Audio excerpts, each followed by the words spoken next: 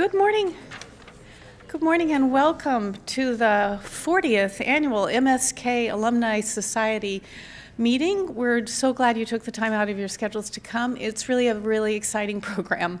I say so myself, but only because the people I invited all said yes, and it's just a wonderful group of speakers. So I'm really excited about today, and I'm excited about all the things I'm going to learn tomorrow for those of you that are interested in staying for tomorrow's pathology portion of the conference. So the talks are scheduled to be about 15 minutes and followed by a time for questions and answers. If you do have questions for the speakers, we'll probably take most of them at the end. There are microphones to use, and if you'll try to use the microphones even in this relatively intimate space, it helps with the recording of the conference so that people, when they are watching this online, are able to hear the questions and the responses from the speakers. The speakers will come to the podium and give their talks and then are okay to return to the seats in the audience, and then we'll have all the speakers come up at the end of the group of talks to take questions as a group. A few other housekeeping announcements. Dr. Belle McGuinn was not able to make it today, and so Dr. Jason Connor will be giving the talk about PARP inhibition, and Dr. Grisham is happily home with twins. We're so excited for her. And Dr. Agajanian, who's supposed to be honored, has agreed to give her talk. So Carol is working extra hard, but it is actually just like Carol, to take both that leadership and generosity route to cover for Rachel today.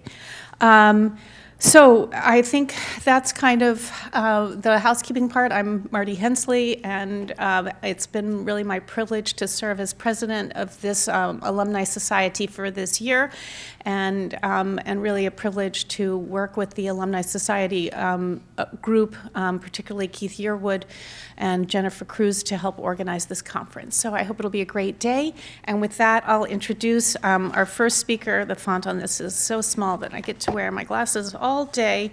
Mark Robson will be starting things off. The group of talks is Applying Advanced Genetic Testing to Gynecologic Malignancies. Mark Robson from the Department of Medicine, thanks for starting the day off for us.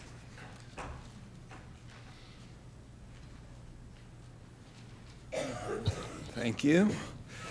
It's a good thing I'm an early riser because genetics always goes first. So what we're going to talk a little bit about today is some new stuff with regard to ovarian cancer predisposition, so-called moderate penetrance predisposition. This is coming up increasingly in a world of new genetic testing, and what I'm going to try to do is propose an approach to this, which we have hammered out in conjunction with the GYN DMT. So a little bit new stuff. We've learned a lot over the last 20 or 30 years about the genetic architecture of breast cancer risk, or ovarian cancer risk, and cancer risk in general. Sorry, I'm a breast oncologist, so every now and then the breast slips in. There are a lot of so-called common variants in the general population, which are not in and of themselves functionally deleterious, but have minor effects individually on risk. But when they aggregate, they probably are responsible for most of the hereditable variation. We don't test for them because individually each of these changes really has a very trivial effect. But in the future, we may well be doing testing for multiple sites to characterize an individual's genetic background and generate a polygenic score, which helps us place them along a spectrum of risk within the sporadic population. But what we think most about when we think about cancer predisposition is over here, which are very uncommon mutations, but nonetheless they have a very significant effect. Highly penetrant is the term of art. So although they're rare, if you have one, it's pretty dramatic, and BRCA1, BRCA2 are obviously the most well-known in that category. And then there's another, perhaps more recently defined group of genes which, when mutated, have a lower level of effect, so-called moderate penetrance genes. And there's no accepted threshold between moderate and high, so there's probably some bleed in here. It's a bit of a spectrum. But these rare variants have been defined through candidate gene association studies rather than through family studies. And these are the ones that are coming out now and causing us perhaps a little bit more aggravation in terms of clinical management. The high penetrance predispositions or the ovarian cancer predispositions that are linked to cancer family syndromes, BRCA1 and BRCA2, are well known.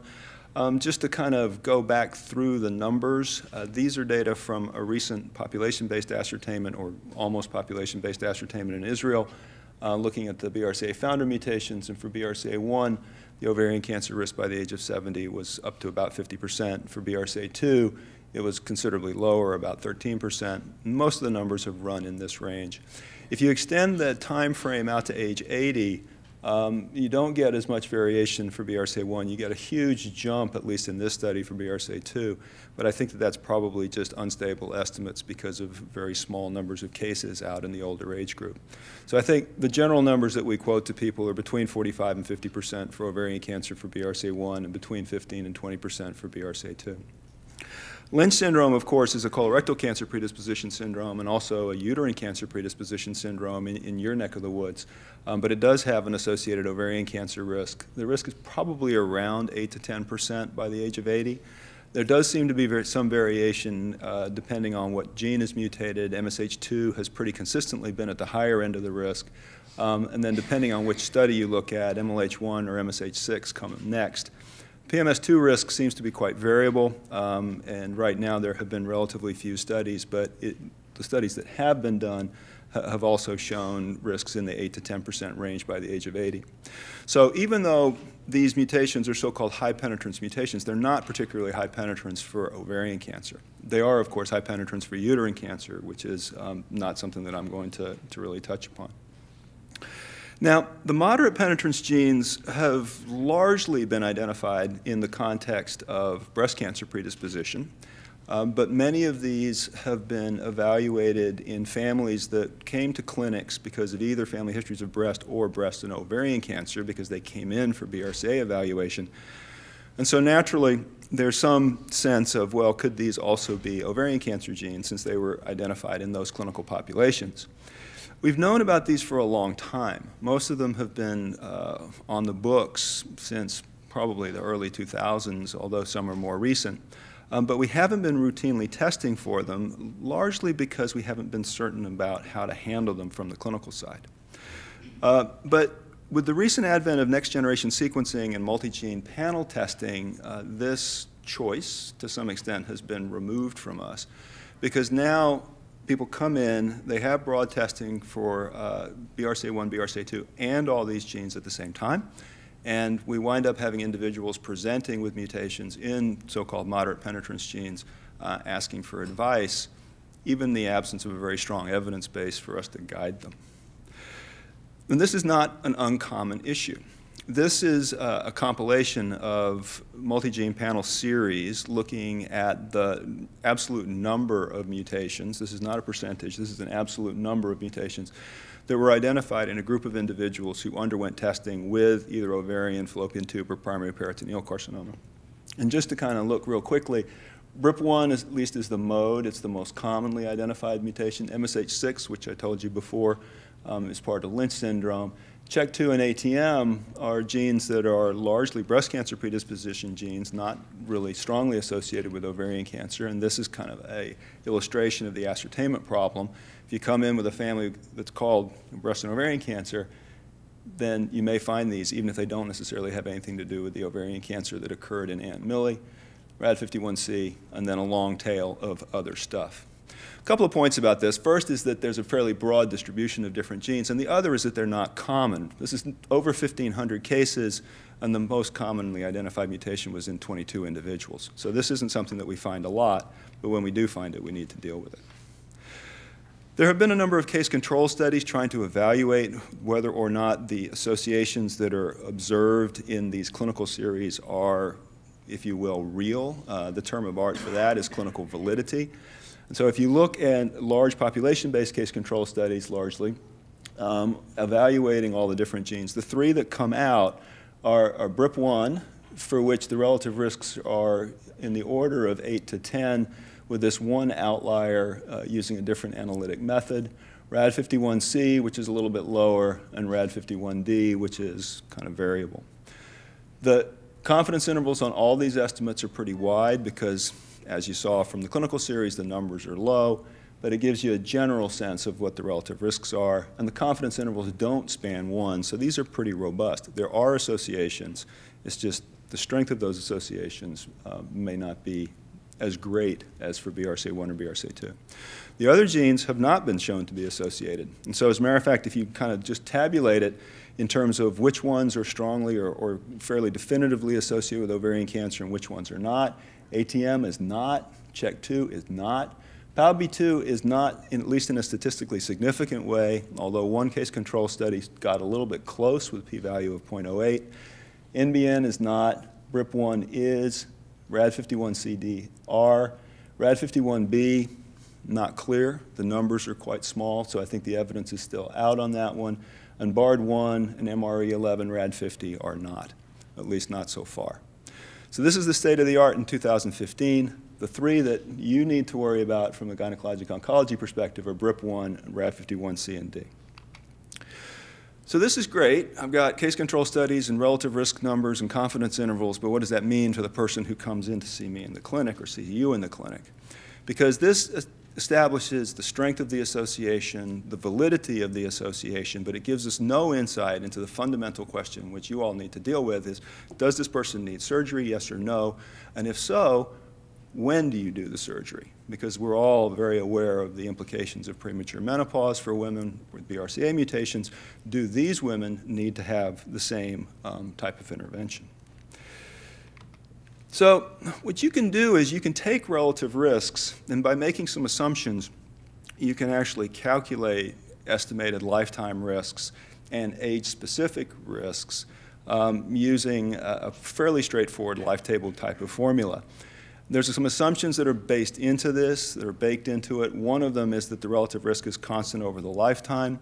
But if you have increased risks at younger ages, it doesn't really have that much effect because the baseline incidence is so low at younger ages that it doesn't really change anything or change much. And if you apply the relative risks from the case control studies to the non-Hispanic white age-specific incidence from the SEER data in the US, what you wind up with is these numbers down at the bottom for lifetime risks. So population is about 1.3% to the age of 80. So BRIP1 goes up about 13%, RAD51D is about 14%, and RAD51C is around 6.5% to 7%. Confidence intervals on these are wide, and so if you take upper and lower limits, you can get numbers that range from quite low to quite high, but at least as a first approximation, it makes sense. And so these numbers, I think we have to make clinical decisions. Are these sufficient to justify prophylactic oophorectomy? Well, these are certainly in the same range as BRCA2, and so if we say it's okay for BRCA2, it should be okay for these. This is a little bit lower, but there's no a priori reason why this should be materially different from this, since it's essentially exactly the same pathway in a neighboring gene. So I think it'd be a little uncomfortable making genotype or at least gene-specific decisions, and I think RAD51C probably should go in the same category as, yes, prophylactic oophorectomy is acceptable, probably warranted. The more difficult question is when, and so if you look at the age-specific risks, what happens here is the cumulative risk for these genes doesn't exceed population risk until really the mid-40s, and doesn't exceed the risk that a first-degree relative of a sporadic ovarian cancer patient has until right around age 50. So one way of making a decision about when is the threshold for surgery is we don't routinely do surgery for people who have, or certainly not premenopausal surgery for women whose only risk factor is having a first-degree relative affected with ovarian cancer. So why would you do it if the genetic risk is at that same level? So one proposal is, and it's just a proposal, is not to do surgery until the risk exceeds or approaches this level, which means that you wouldn't start talking about doing oophorectomy for these women until their mid-40s or until they approach the age of 50. Just for kind of sanity checking, would this work if we applied that same type of logic to BRCA1 and BRCA2? So these are age-specific risks using that exact same methodology and some relative risk derived from an unselected case series or group of studies done by Antonis Antonou. And what it works out is, yeah, for BRCA1, you kind of get close to the threshold of the first degree relative around 35 to 39, which is when we start really talking about oophorectomy for BRCA1. For BRCA2, you get up there around age 50, and I think many people really are reasonably comfortable, at least from the ovarian cancer risk prevention perspective, allowing BRCA2 carriers to go a little bit later and perhaps not have oophorectomy until the mid to late 40s, at least based on the ovarian cancer risk. So that same type of approach would at least get you in the ballpark of what we're doing for clinical recommendations for BRCA1 and BRCA2. Now, this is probably worth modifying in the presence of a family history. In the case control studies, there's an interesting observation, is that if you look at the population-based case control, which is unselected, the age of onset for the ovarian cancers in these families was relatively low for most of them, and the majority were over the age of 60. So very few cases and almost no cases actually diagnosed under the age of 40, and only 20% between 40 and 49. But there was also within the same study a ascertainment from a familial ovarian screening study in the UK. And in the setting where the risks were being determined in the setting of a familial ascertainment, there were more women with earlier onset ovarian cancer, which suggests that there are modifiers in the familial ascertainments which are pushing the risks younger and probably pushing the risks higher. Same thing happened with BRIP1. In the population-based ascertainment, nobody diagnosed under the age of 40, only 3% of the cases diagnosed between 40 and 49. But in the familial ascertainment, very, very small numbers. There were significantly more cases diagnosed at early ages. So, summarize all of this. The cumulative risk exceeds the population cumulative lifetime risk at about age 40 for BRCA1, about age 50 for BRIP1, and about age 50 for RAD51C. It gets over the first degree relative risk right around age 50 for BRIP1 and RAD51D, and around age 60 for RAD51C, and it's probably shifted younger by a familial multiplier. So there are probably other variants that are present in the familial ascertainments that are increasing the risk due to the mutation. So in a way, you can conceptualize these moderate penetrance mutations as risk factors, and the risk factor aggregates with other risk factors to produce the woman's total lifetime risk. So unlike BRCA1 or BRCA2, where that mutation is what's causing the risk in a family, this is just an influence on the risk in the family in most of them. And those other factors may in fact be the common variants that I alluded to at the beginning. So we're probably not going to be far away from building models where we include common background variants and moderate penetrance variants to come up with a much more precise estimate of an individual's lifetime risk. So what do you think we should wind up doing? This is aggregating both breast and ovarian cancer, just because it's hard to separate the two.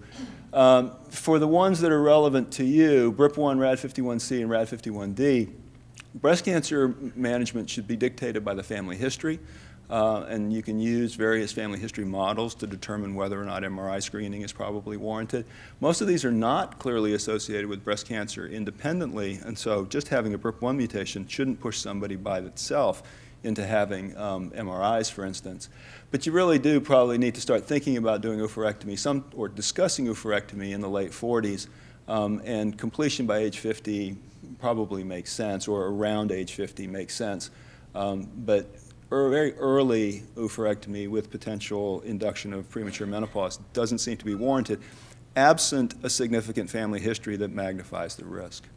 For MMR genes, I mean, BRCA1, BRCA2, you know how to manage. For MMR genes, the age of onset or the timing of the surgery is generally dictated by the need for hysterectomy, because the uterine cancer risk is really much more driving the surgery in that setting, and of course, annual colonoscopy at age 25.